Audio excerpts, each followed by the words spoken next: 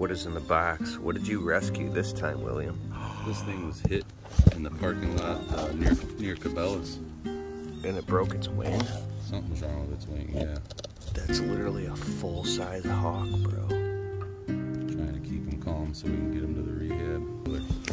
I know I'm not putting my finger near him. Knowing you, he'll probably start loving you. Just like a chicken. He jumped out of the box.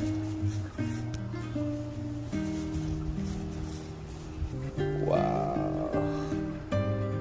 Ooh.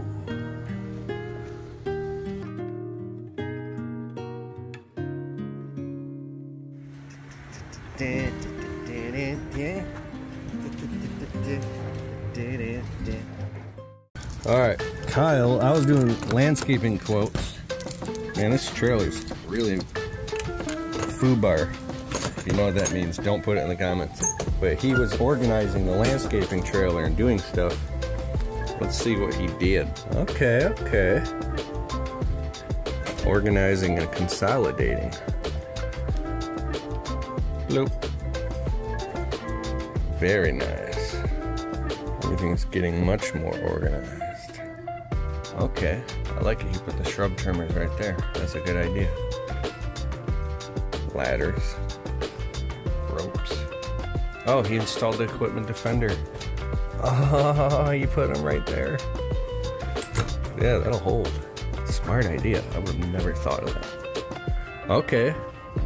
Wow, he hooked up the tool rack. How did he get that to stay? It's so wide. Where did he bolt it at? Oh, he used screws on the inside. Okay. Yeah. That'll stay.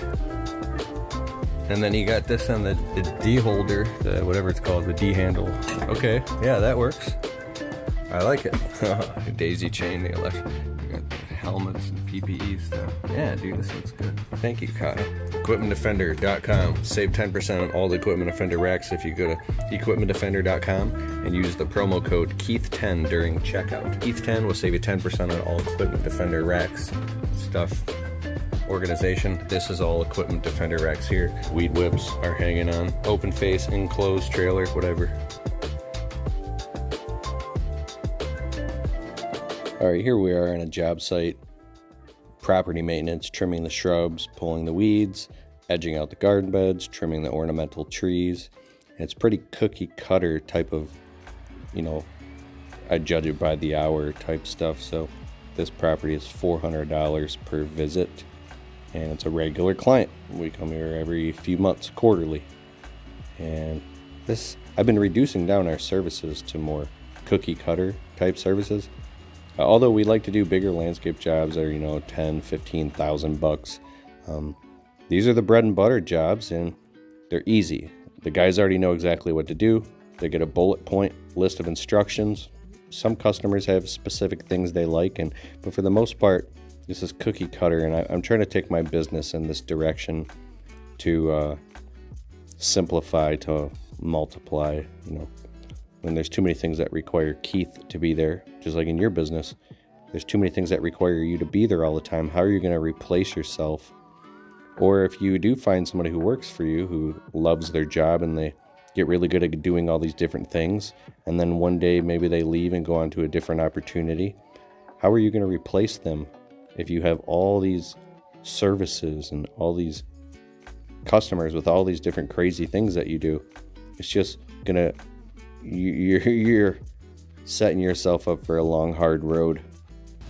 So I really want you to listen to what I'm going to share with you. That's Kyle in the video right now. He's doing a great job, by the way. Both my guys that work for me, with me, I mean, I appreciate them so much. They really are articulate, and they do a phenomenal job, and the customers love them. And, you know, it took me getting to the point where I was literally so depressed that I said, screw it, I give up. I don't even care if this whole business falls apart, because I was such a micromanaging control freak, a quality control freak, that I'd never believed anybody could do it as good as me. So I created this assumption, or this preconceived notion, that nobody could ever do it as good as me, and therefore I never trusted anybody. And because I never trust anybody, I hired the wrong people. Here's what I want to say. When you change, when the fear of changing becomes less, when the pain of changing becomes less than the pain of staying the same, you'll change. So when it becomes less painful to just change, that's when you'll change. It took me far too long, but I believe, of course you have a training system and you train people of how, what the outcome should be and how you want things done, and you teach them how to do it and you give them the proper tools and you entrust them.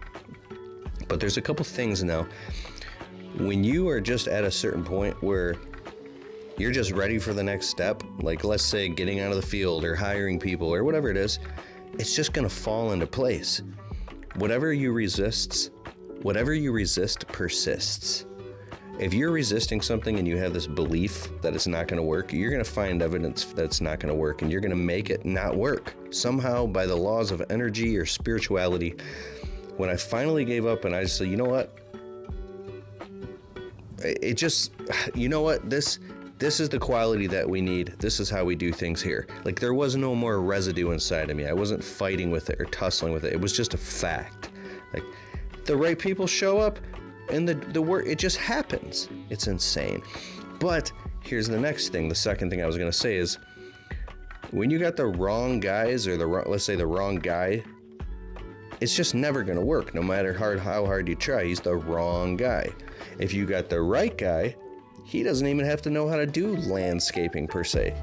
You could teach him. Another policy that I put in place this year is the final walk around with the customer. Obviously the customer is not in the video, but you knock on the door. Obviously the guys would knock on the door and tell the customer, hey, I hope you're happy with everything, but before we put our tools away, we think everything looks great, but I just want you to walk around the property and make sure that you're happy with all the work before we put our tools away. And this works. This prevents callbacks. This has made all the difference. Case in point, once in a while you get callbacks and, the customer, if they're home, this works, but they literally send a text message, hey, I thought the guys were going to trim a little more off the top of this, or they were going to do that. I'm like, oh my God, okay, we'll be back in the morning. You know how incredibly costly that is?